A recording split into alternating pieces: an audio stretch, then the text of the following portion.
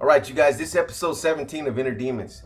You know what? I'm going to start this out by saying this. I wasn't going to even do an episode on Inner Demons today. I've been working on a profile for you guys that I wanted to drop this week, and I was deep off into that profile. But then I started reading some of the comments on that people made after episode 16. And there was one comment in particular that caught my eye. And usually I don't respond to comments when I'm doing these episodes, but there was something that was said that I have to respond to it. So this viewer, and I forget your name, Rumpelstiltskin or some old crazy shit like that. But anyway, the viewer had said something to the effect of, basically after you lied to the Southsiders once they found out that you guys were gonna move on them, I can't believe nothing that comes out your mouth. So, I held off on ripping into this cat because I want to make sure that I understood this dude right. I'm giving him the benefit of the doubt. But let me get this right, man. You must be somebody that don't know shit about prison politics. Because if you're telling me that you don't believe nothing that comes out of my mouth, or my credibility shot out because I didn't tell Eddie Boy from Dinuba when they came and approached me on the yard and they asked me if the rumor that they heard was true about us supposedly, we were supposedly getting ready to move on them. If you're saying my credibility shot out because I didn't cop to it and tip my hand and tell him, oh yeah, you know what, that's a credible rumor, homeboy. Yeah, we were getting ready to move on you guys at the last unlock tonight, or better yet, in the chow hall. Bro, you gotta be kidding me, man.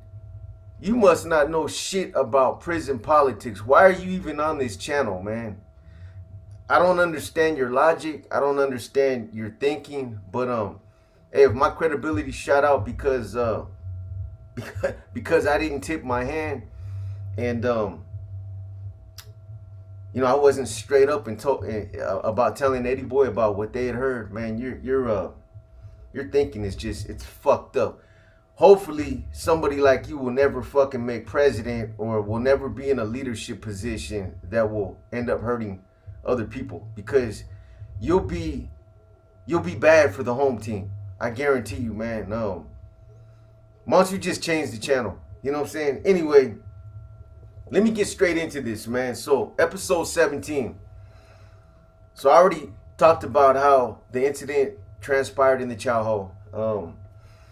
How we were all taken to the watch office. We sat there and we had to go through Chinese torture where they put us in handcuffs for like 7 or 8 hours. For those of you that are not familiar with prison or don't know what happens when an incident like this happens, so whenever you get involved in an incident like this, it's called there's a disciplinary infraction that's involved. You've broken a rule by stabbing another inmate. So what it's called a CDC 115. They write you up.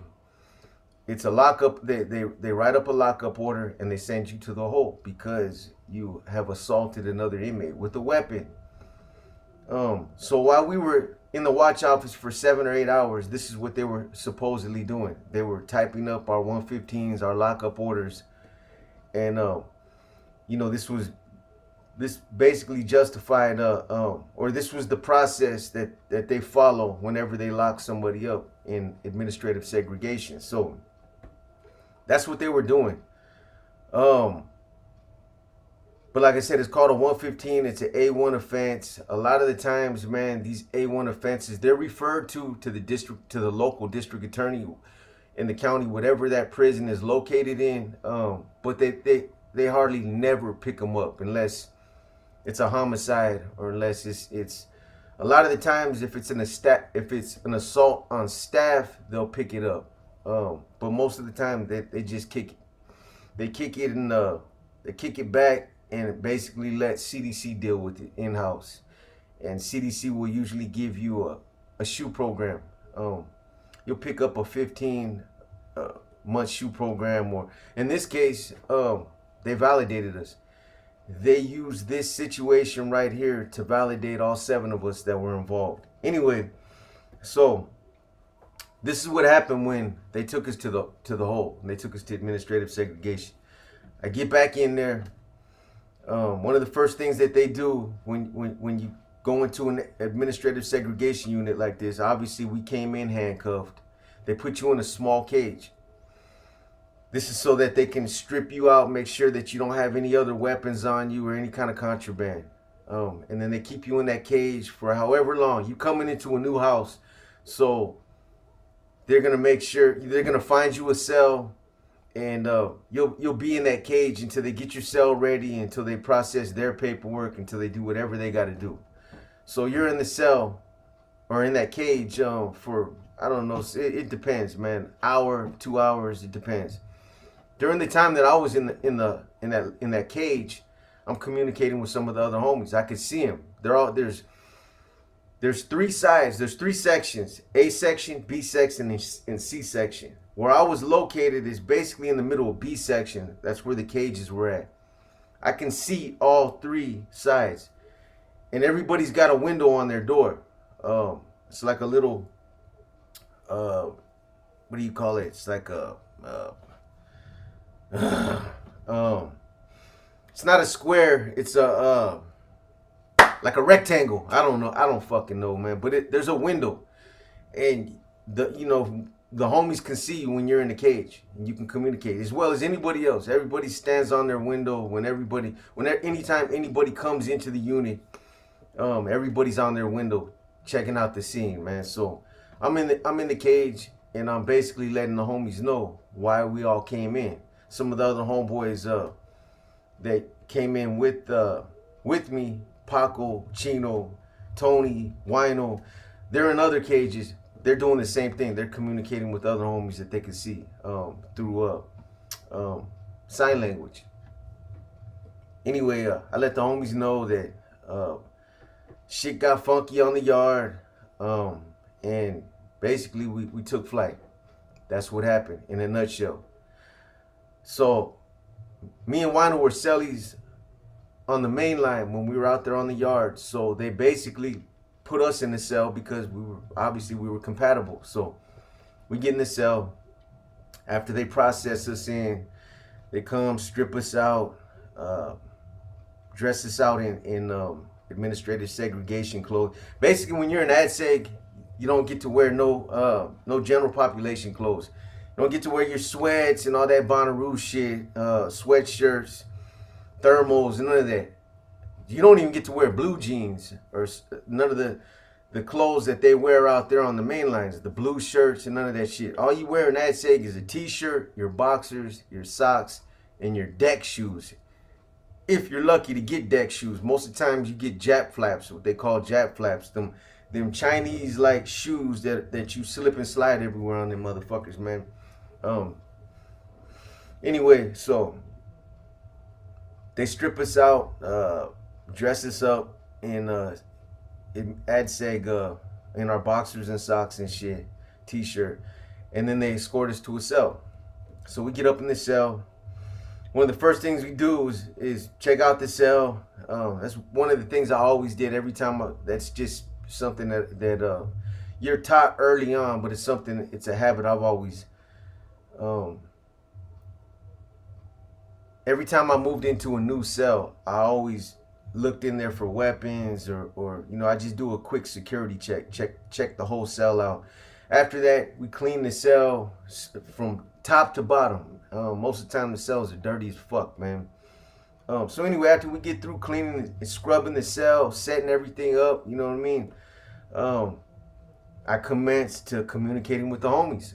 So where our cell was situated, we were in C section. I believe we were somewhere around, I want to say, if I can remember, C section, I believe it started at around 234 and it ended at 250. So we were around I want to say 240, 244, somewhere around there, right by the shower, 2 or 3 cells away from the shower. So anyway, I'm communicating with the homeboy that was in B section, close to the shower over there. So I got the vantage point where my window's at. I got a direct line to him. I can see him clear. So anyway, we start communicating, and I can't really see him. The sign is that the distance is too far for me to get a visual to see his sign language. So what I do is I get a book, and in the book I write a little code up in there, and I end up shooting it to him, and I have a CO end up walking it over there to him. Hey, can you shoot this book over there? When they were doing lunches, and you know, CO, he fanned it, didn't see shit. It was hidden up in the book. It was a key though. So basically what I did is I devised the key. I devised the code to communicate, and I'll call it the window code, because that's what I called it back then. So what it consisted of is you taking a towel and bunching it up in your hand and wiping the window. So I'll give you an example. So from the middle, say your window's so long, from the middle down is A, B, C, D, E, F, G, H, I, J. There's 10 letters, right? So A is 1 wipe. B is 2 wipes. 3 is C wipes. So then you got, after the next 10, A, B, C, D, E, F, G, H, I, J, from J, K, L, M, N, O, P, Q, R, S. From J to S, you don't go from the middle down, you go from the top to the middle, wipes, right? So J is so many wipes, K is so many wipes, so on and so forth. When you get to the last 6, they're full wipes. You wipe the whole window, right? When you get done with the word, you wipe it one time across. So it was fully explained. We had it down. Homeboy understood the code. Joel from San Jose. Joel from San Jose was set up with another homeboy named Dopey. I didn't know Dopey, period, personally. He came from I believe he came from the 1 yard. Joel was the individual, if you guys recall, that got into it with my homeboy Joe Curligan. You remember the incident where my homeboy basically pushed up on Joel, and he threatened him, if you come back to the cell, I'm gonna fucking stomp you out. And the Hermanos on the yard gave Joel a piece, and Joe basically took the piece from him and then spanked him. Anyway, they both got rolled up. Well, Joel was still there. Joe was gone already. He got transferred out. So anyway, I'm getting at Joel, right? And you know, every time I end up completing a word or a letter, I write it down, so I understand the fucking code, right? So anyway, after after the formalities, we get the formalities out the way. He gets at me and he tells me, hey bro, I need to get at you about something serious. And anyway, when he's sending me the code, I'm writing it down. And as the words start coming, man, the hair on the back of my neck literally starts standing up. Because the message was that the homeboys were gonna move on me because they felt like I gave up the yard. Now let me explain this to you guys so you guys understand the politics.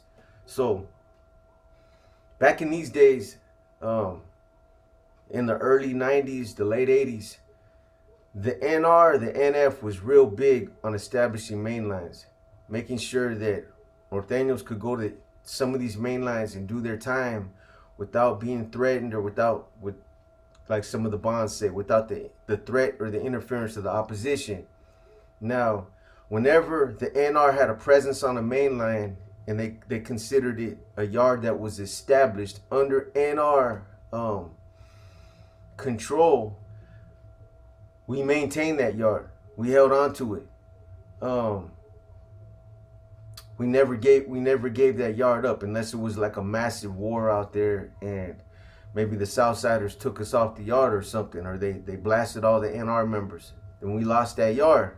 But as long as there was NR members out there on the yard, It was considered a yard that was established, a yard that was in our control, in our direction. It was an active, fully active household.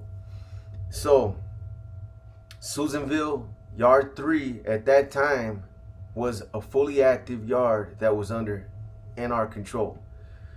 That yard functioned per NR policy. The Norteños out there were aware that the Hermanos were out there, and we set the policies on that yard. And there was a open line of communication to the Bay, and we were running that yard accordingly. Anyway, so when the decision was made to remove these targets, all the Hermanos win. At that time, I was running the yard. I had the keys. So everything basically fell back on me. Any of the decisions that were made, I was responsible for them, no matter how big or how small. So when Joel when he's relaying this information to me, I'm like, why would the homies move on me? How's that even possible? For what? You know what I mean? We just got off on the yard. What are you talking about? And he told me basically the homies felt like I gave the yard up because there was now no NR members out there on the yard holding it down. So his reasoning, or according to what they were saying, their reasoning was they felt like I gave the yard up, that I should have stayed back, or I should have designated 1 or 2 hermanos, however many, to maintain a presence out there on the yard. So, I get this information and I tell Wino, I'm like, hey homie, check this out, bro. Look at look at this fucking message that I just got from this fool, right? Now, you guys got to understand something. Wino, straight soldier. Good ass homeboy, man. The type of dude you want on the team. Wino respected and believed in our politics, NR politics, NF politics. But there was, Wino was also, he's a soldier, man. He's like, he also invested some level of loyalty in the people that he fucked with. And me being his celly, he fucked with me, man. I mean, we rocked together on that yard, man. So when I told him, he was like, well, what are you gonna do, man? We sat down, we talked about it. I'm like, bro, man, I mean, there ain't nothing I really can do. I mean, I'm gonna go out there and get off, bro. That's the only thing I can do. I'm gonna go get off, bro. You know what I'm saying? As fucked up as this situation is, I'm not just gonna go out there and let them cats get the drop on me, man. There's no way, man. I'm just gonna allow that to happen. Homeboy tipped it, he tipped their hand. He told me what was up. I mean, what am I gonna do, Wino? He's older than me, but he wasn't an NR member. Wino was just a Norteño. You know what I mean? Like I said, he respected our politics, but his position was, hey, I'm gonna ride with you, bro. I'm not gonna let you ride alone, man. So I'm saying, homeboy was a solid motherfucker, man. He's the type, I was like, nah, bro. He's the type of dude you want on your team. But I was like, nah, homie, I'm not gonna allow you to fuck your career off on the count of me, bro. This is NR business. I'm gonna do this one alone, bro. I can't allow you to put yourself in that situation. You're a good ass homie, bro, and I can't expect that from you, bro. You know what I'm saying? I would do the same thing if the shoe was on the other foot. But at the same time, I would also expect you to look out for my best interest. I've done nothing wrong, bro. You know what I mean? I feel like these guys are making the wrong decision, and I'm banking on that. You know what I mean? All I could do, Wino, is go out there, get off, and take this up to the Bay and file a report and let them brothers know this is what happened. This is the situation I was in. I mean, what was I supposed to do? Go out there and allow myself to just be hit? Allow them to give me a Kool-Aid smile, cut my throat from you know, ear to ear, knowing that this was gonna happen? Nah, man, it's not my DNA to allow something like that to happen anyway. So I was stressed out, man. I'm not gonna lie, I was stressed the fuck out. I wasn't scared, I was stressed out, because here I was, man, in the cell. I was plotting on my own people. I felt like I was betraying my people to an extent, but I felt like they were betraying me too, man. It was a fucked up time. I mean, it was gonna be like, I think it was around 10 days or a week before I went to committee and got cleared to go to yard. So when I first came in to ADSEG, you don't just go right out to the yard. You got to go to ICC, Institutional Classification Committee, and they need to clear you in order to go to the yard. That's with every prison, anywhere that you anywhere you go. So, you know, I had about a week, 10 days to stew on this shit, man. And you know, it was fucked up because, you know, like during shower time, I would come out with the homie and we jump in, you know, we come out for our shower program, we'd shower, but I walk by the homie cells and I look at them and I just felt like, man, you know, these guys are smiling in my face. At the same time, man, these dudes are plotting on me as well, man. So it was funky, man. It was fun. It was a funky situation to be in. Anybody that's been in that situation, you guys know what I'm talking about. You know, when your own fucking people are plotting against you, it's a bad situation. When you have to plot against your own people because you know they're gunning for you, it's a bad feeling, man. I was supposed to be like, you know, man, you know, we came in for handling our business. We took out you know, we took out their leadership. Shout out to all the Southsiders, man. You know what I mean? Nothing but love. But we took out their leadership, and it was something that at that time I should have been like, you know, hey, I handle my business, man. You know what I mean? With everybody else. But that shit wasn't even something that I was thinking about. That, you know, that was some secondary shit. I had to think about what was going on in the hole now, man, and what was gonna happen once I hit the yard. So, you know, for like I said, man, those 10 days, man, I was in the cell stressed out. You know, Wino, he asked me like, how you gonna do it, bro? What are you gonna do? Just so I know when we get out to the yard, man. And I was like, bro, I'm not gonna wait. You know what I mean? I'm gonna make a beeline for Jasper and Chino, the two basically security and the OA, which were cellies, and I knew they were probably gonna be together on the yard. I'm just gonna, bro, when we go out, I'm just gonna make a beeline straight for them, and that was my plan. You know what I mean? I wasn't gonna sit and wait or try to get some information or put my feelers out and try to see if I can detect something in the climate. I wasn't gonna do none of that. I basically got a you know, word confirmation that they were gonna hit me, man. So anyway, that wasn't the full extent of the communication between me and Joel. So in communicating with Joel, his scenario was a little different. He was a Hermano. So, you know, going back and forth, communicating this, I was trying to gather as much information about it as I could. Like, I wanted to know why, who was the one that was pushing for it. Like,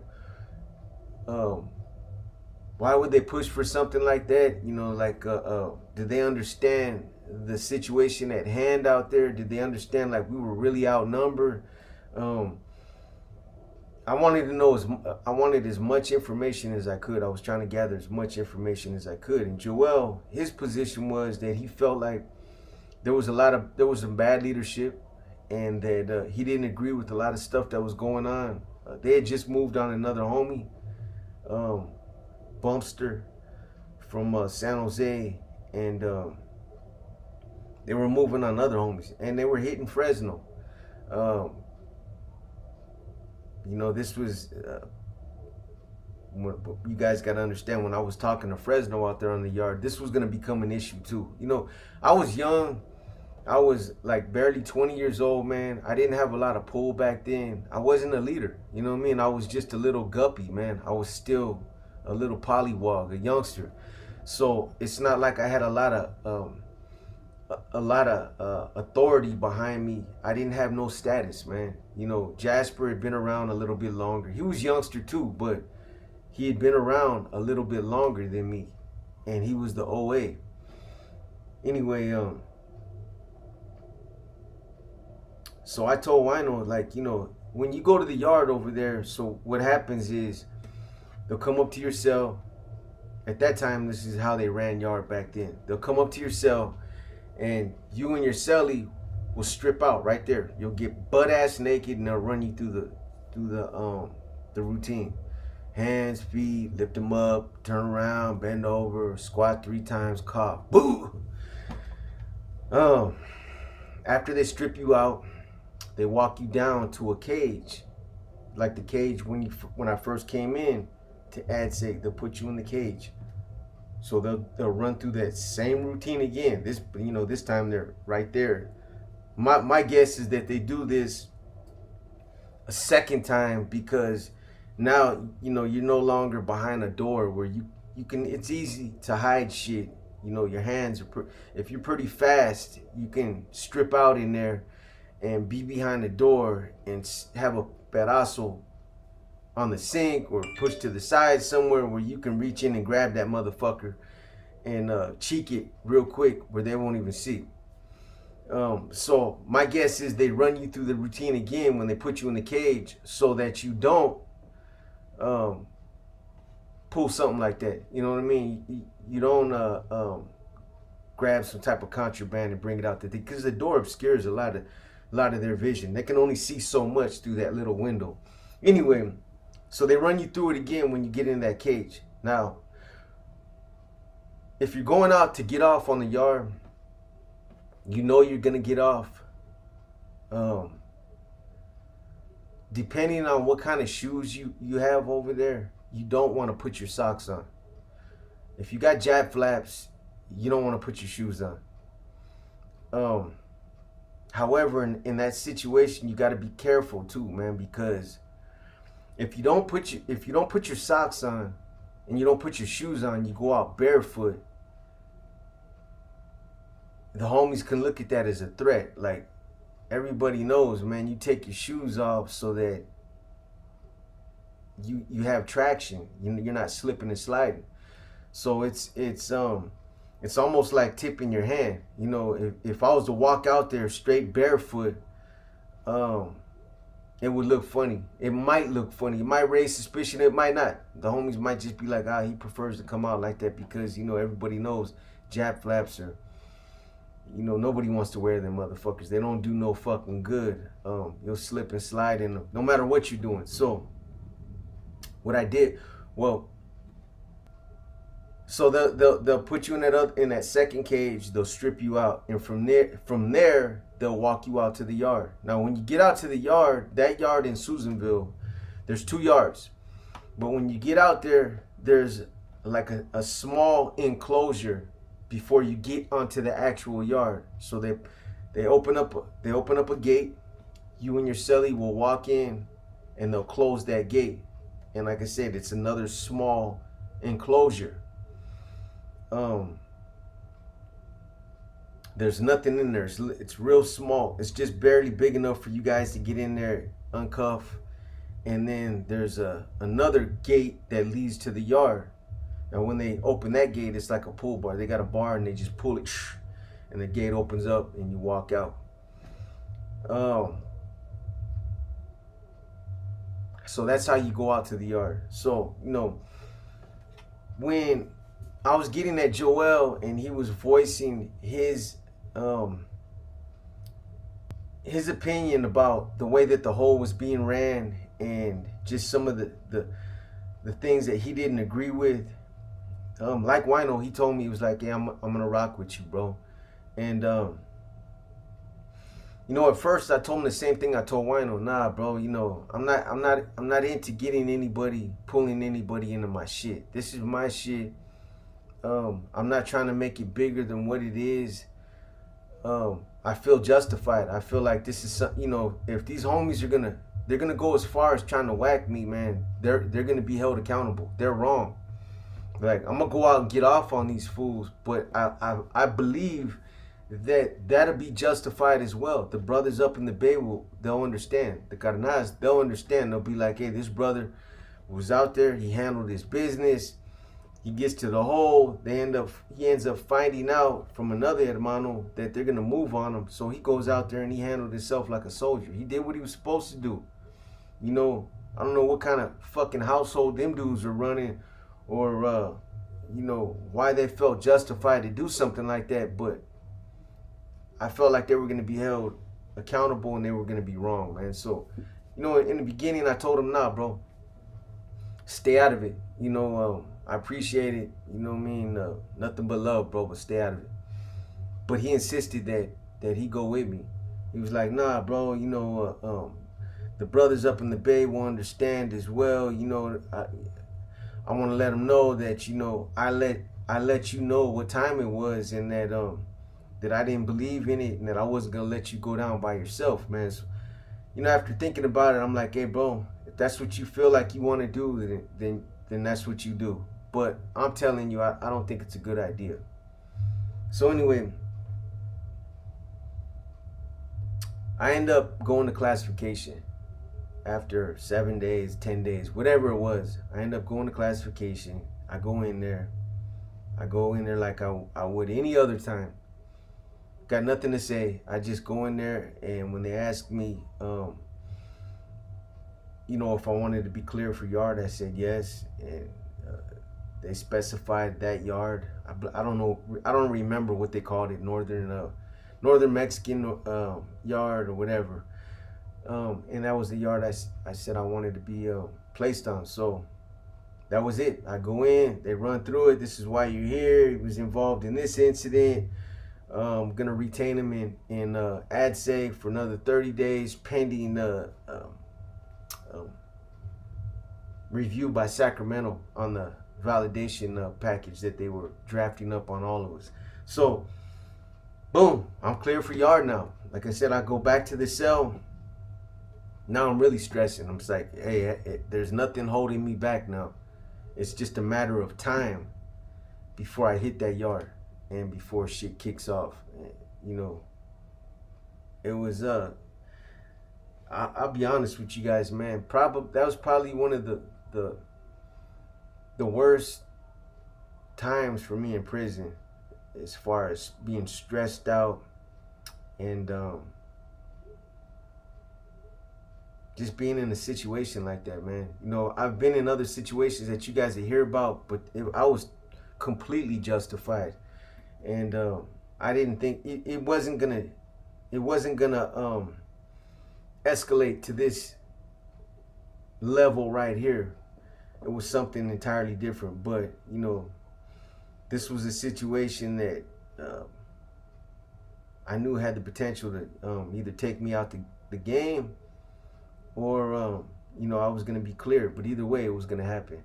So, but yeah, the day we go to yards, you know, I had to continuously in the cell too, continuously tell Wino, man, to stand down. He kept on insisting, hey brother, you know, you sure you don't want me to rock with you, bro? You know what I mean? I'm here for you. You're my boy, man. You know what I mean? I'm gonna feel fucked up, you know, being out there on the yard watching you rock by yourself, bro.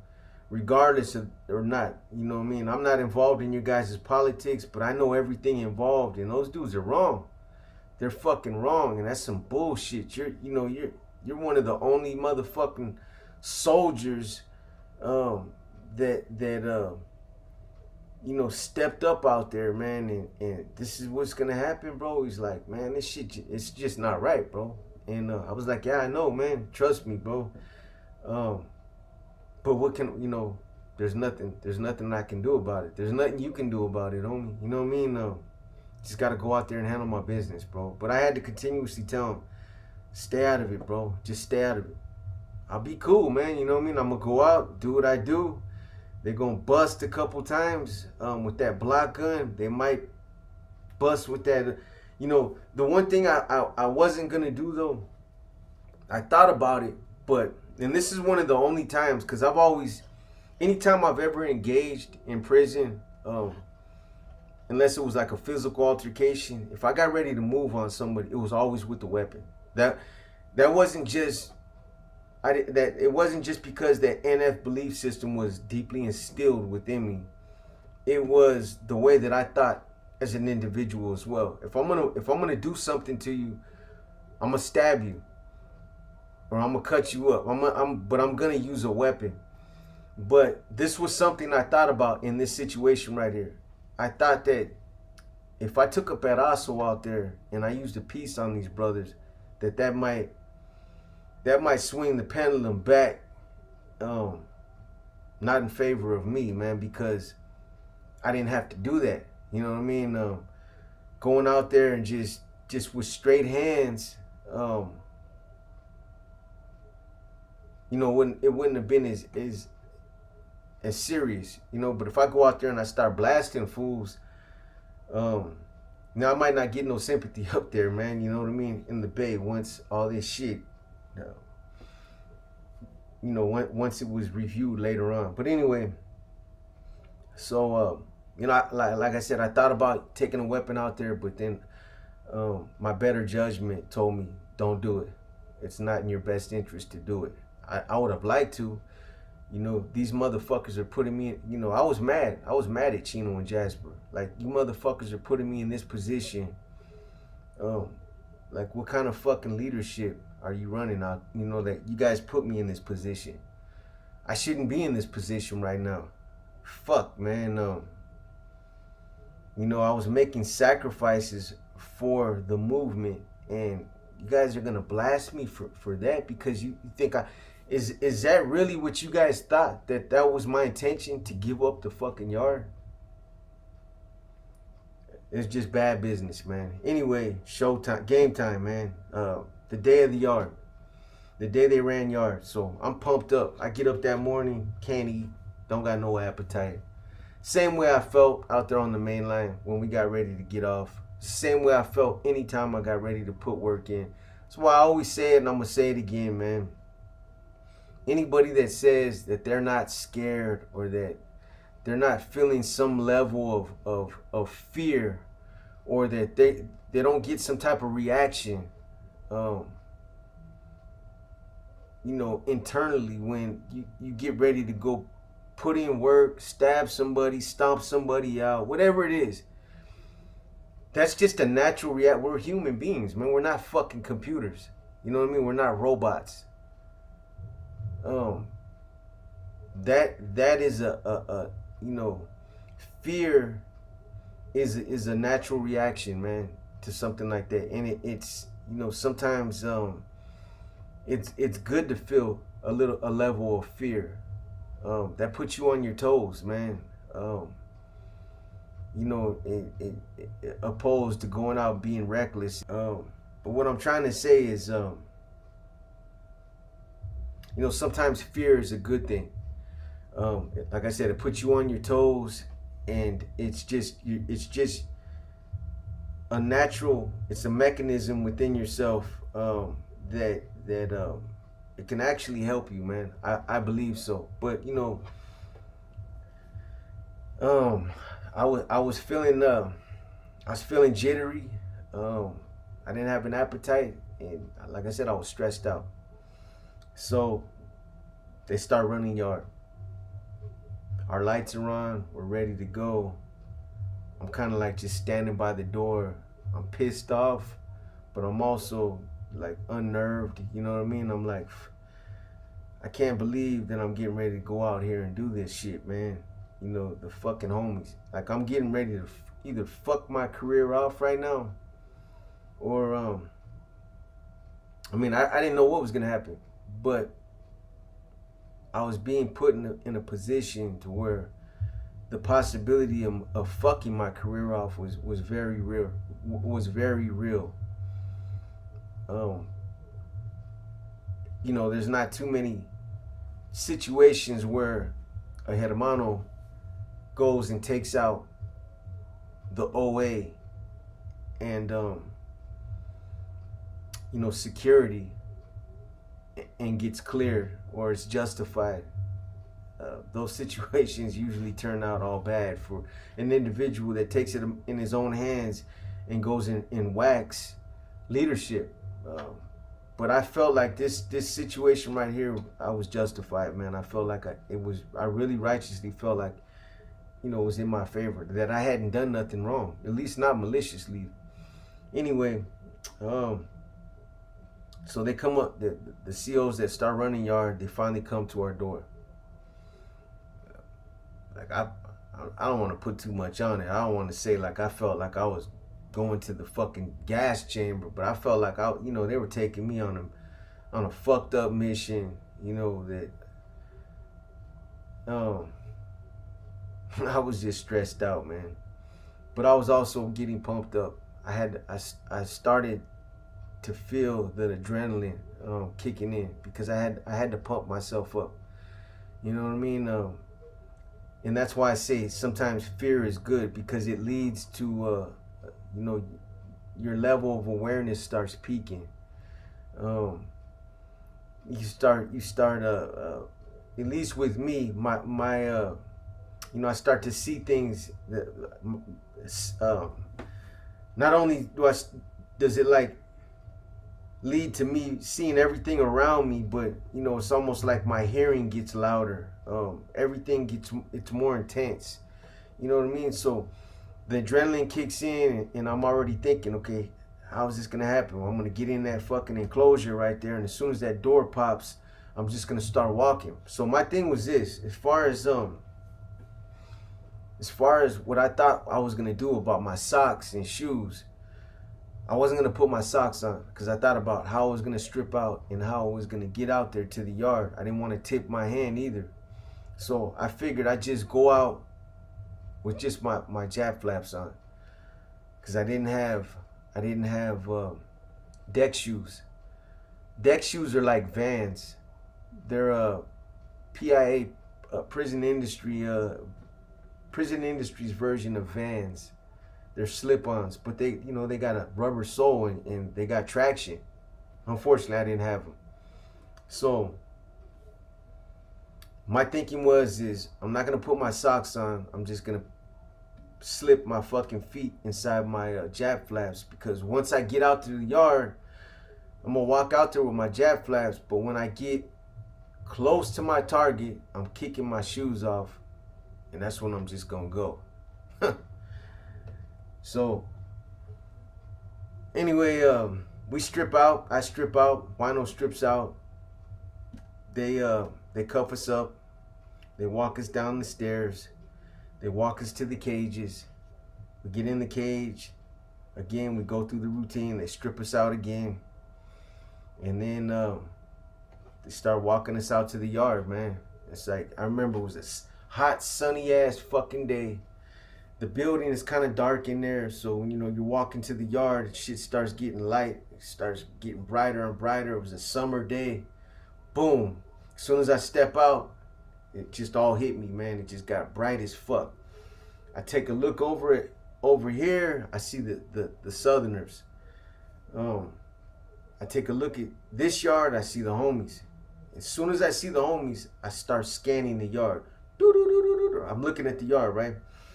I'm doing a visual on who's where, what's happening out there, what they're wearing. I'm just sizing the whole yard up, like, quick.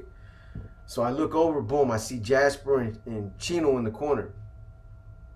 That's where I'm making that beeline straight for them cats. Joel was already out there, the individual that communicated that message to me. So Joel he wasn't on the gate. There was two homies on the gate. That's security. There's always two homeboys that man the gate. This is in the event an op will come out, or you know, an NGN, a no good norteño, or somebody comes out, tries to come out that is not welcome on the yard. There's two guys that are always on the gate, and they usually 9 times out of 10 they have a weapon.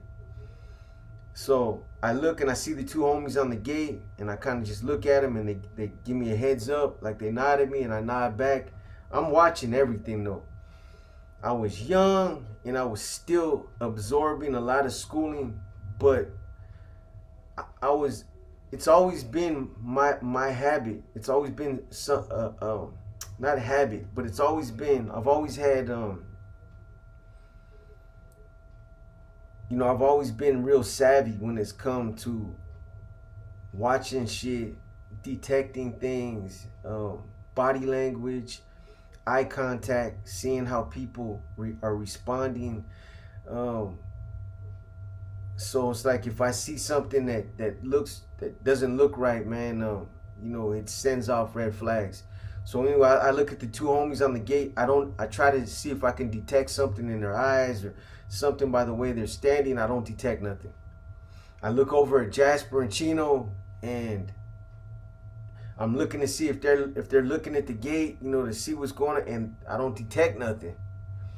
I look at the other homies. Some of them are playing handball. They're doing their thing. Nobody's watching the gate, which kind of sends up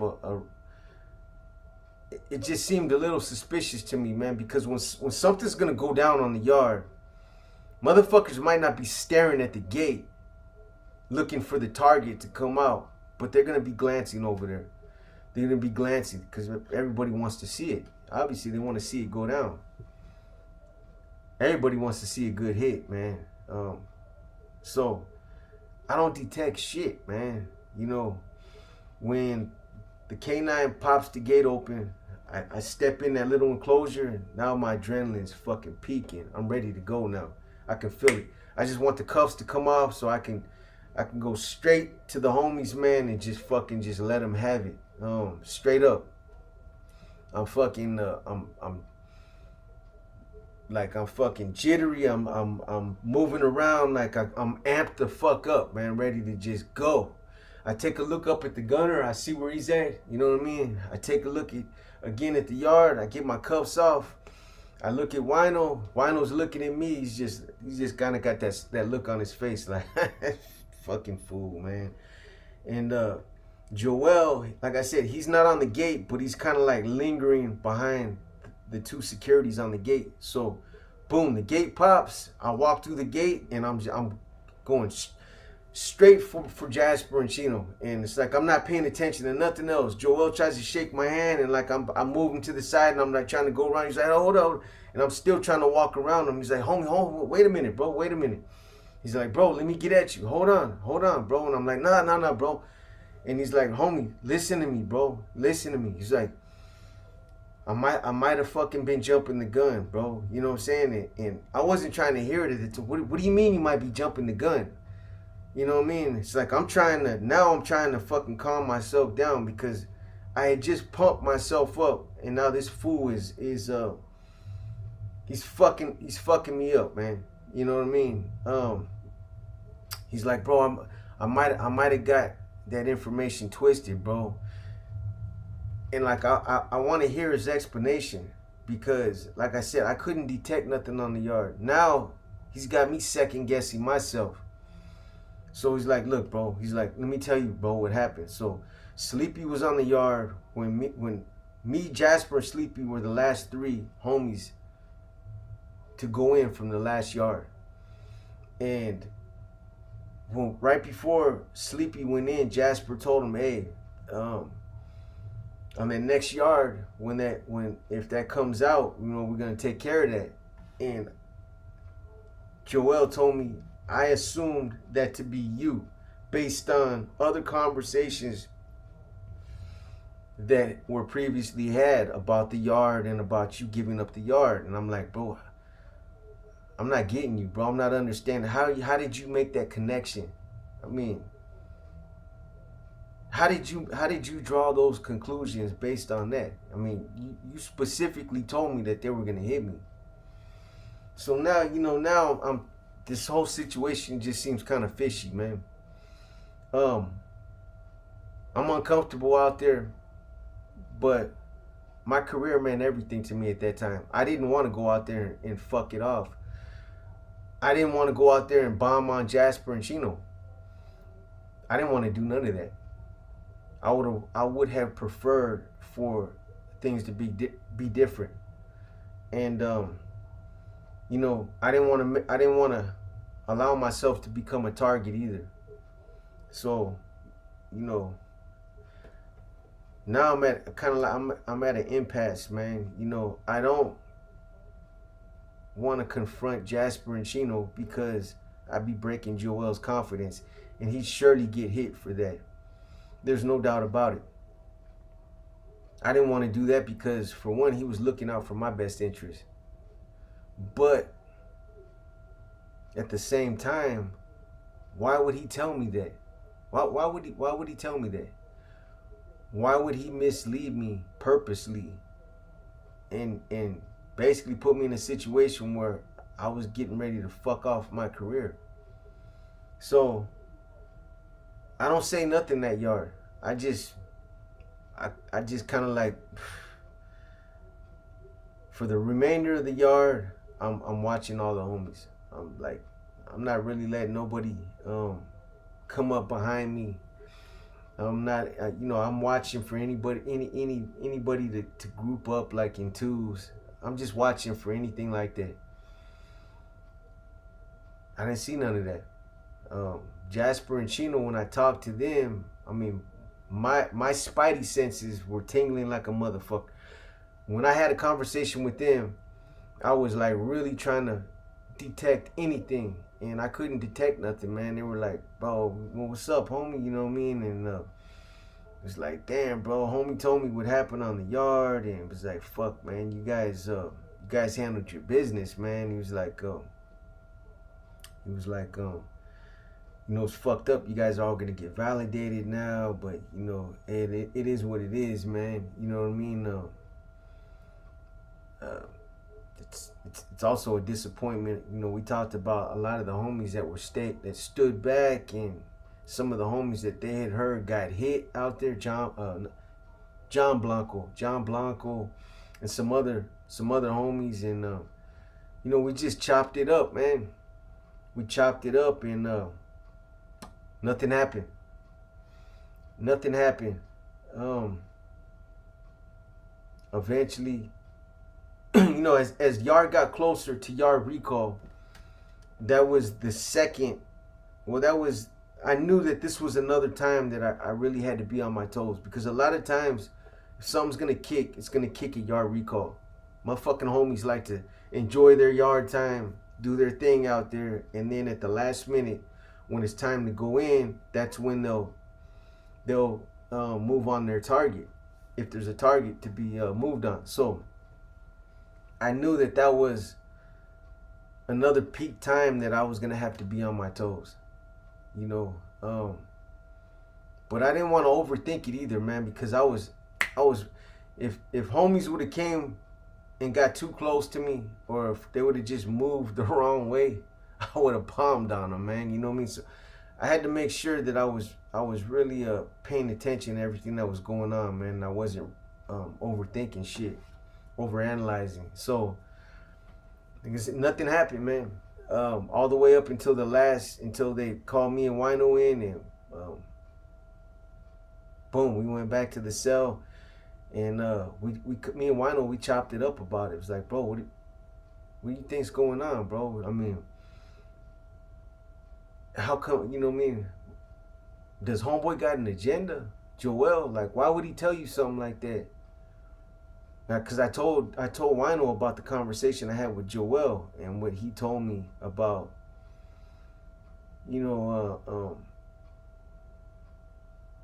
how he might have been jumping the gun, and Wino, he didn't buy it either. He was like, bro, I don't buy that for a minute. How do you draw those kind of conclusions just based on what on what he said, man. It doesn't make no sense. And if the homies, if they felt like you had to go, they would have definitely moved on you during yard. They're not gonna wait 2 or 3 yards for what? There's no purpose, man. They would have tried to do it the first yard. So what was funny, man, is that so we go back to the cell. Nothing happens, obviously. The very next yard, when we get ready to go out, Joel and Dopey lock it up. Now I understand what was going on. I couldn't believe it, man. Joel and Dopey basically refused to come back out to the yard and had communicated to somebody over there, one of the homies in B section or A section, that it got back to Jasper that they were done. That they were done programming. They didn't want nothing else to do with us, and that they were done. As soon as I heard about that, that's when I was like, motherfucker, man. These motherfuckers almost, or at least Joel, almost played me out of pocket. So this fool was on his way out, and he tried to take me with him. Them homeboys never thought about moving on me. He just told me that. I think I never talked to Joel about what happened. Never had an opportunity to talk to him about it. But I think that when Joel got out to the yard and he seen, when I came out, he seen how serious I was, that he pumped the brakes and was like, nah, fuck it. This fool's, I don't know, maybe he thought I was gonna lock it up, man. I have no idea. But I don't know why he would think that. That's not the way I conducted myself up there. He knew me on the yard. But I don't know. I couldn't make sense of it. I'll tell you guys this before I close this episode up, though. Once Joel had made his bed and had basically locked it up, I had no more respect for him. If anything, I was more upset now because I know he tried to play me out of pocket and he tried to take me with him. So I didn't feel like there was any reason for me not to break his loyalty now or his confidence. Now I wanted to confront Jasper and Chino. Now I felt like it was okay. This fool locked it up. He was gone anyway. So, breaking his confidence didn't mean shit now. The following yard, I got at Jasper and Chino and I told them what Joel had conveyed to me. And they were blown away. They were like, are you fucking kidding? Are you serious, bro? They were like, homeboy, nobody's ever talked about moving. Bro, that's the craziest fucking thing that, and I mean, these dudes, I know when somebody's lying to me. I know when somebody's trying to play me out of pocket or when somebody's trying to smooth something over. These dudes looked like they were genuinely flabbergasted. Like they were surprised. They were like, are you fucking kidding me, bro? They looked at each other and was like, dirty motherfucker, bro. He tried to take you out with him. But why wouldn't I still couldn't figure out, well, why didn't he just let me go? Why didn't he just let me take off on Jasper and Chino? Maybe he got out there and his panties got all wet and he figured, you know what, I don't feel like getting shot at today. I don't know. But that's what happened. That's what happened, man. That right there was the closest that I came to sabotaging my career as an NR member. 21 years old. Who knows what would have happened if I would have moved on those homies. I felt justified. I felt like it would have got cleared up. But who really knows? What would have happened? Would it have, well, it definitely would have altered the course. Maybe I'd have never became an NF member. Who knows what path I would have took? Who knows what path it would have sent me on? I don't know. Things would have definitely been different. Maybe I would have been justified. Maybe I would have been clear. But still, what would have changed if that had happened? Maybe nothing. Maybe, I don't know. It's something I thought about over the years, though. Definitely. There were other times, there were a couple other times where I got in hot water, but it wasn't because of my doing. It was because of somebody else, and it was basically me not wanting to throw them under the bus. I rolled that shit out for the homie. I never got myself in a position where I was ever in trouble. Never refused to stab nobody. Never refused to participate in any kind of drama that happened. Never got into it with a position of authority. Never questioned nothing. I always hit the ground running. Whenever anything was ever asked of me, I was always there, front and center, ready to do it.